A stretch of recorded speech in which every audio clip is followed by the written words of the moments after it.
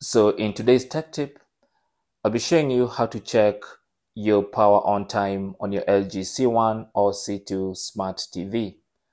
Now, this is important to know if you've bought a new or a used LG smart TV, because the power on time will always be there even when you do a factory reset on your LG smart TV.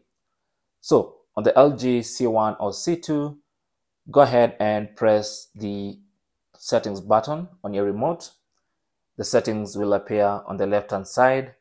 Go to all settings, click on that, and then under all settings, go to general, click on that, and then under general, go ahead and click on devices, and then select TV management, and then select TV information.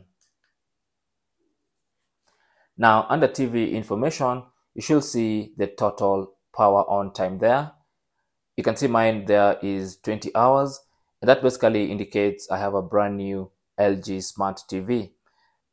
So mine says 20 hours. That's because I bought this TV 3 days ago, played FIFA all day yesterday, and that's why I have accumulated 20 hours so far. So if you have a lot of hours here, like 200, 300 hours, 400, even 1,000 hours, then that's a clear indication that you're buying a used LG smart TV. Because even when you reset your TV back to factory settings, this total power on time never goes away. So make sure you check this when you're buying your LG smart TV. Also, if you're buying a used LG smart TV, it's also wise to check how many hours it's been used. If it's too many hours accumulated, then it's probably not a good idea to buy that LG TV, especially with these OLED TVs which degrade over time. Thanks for watching.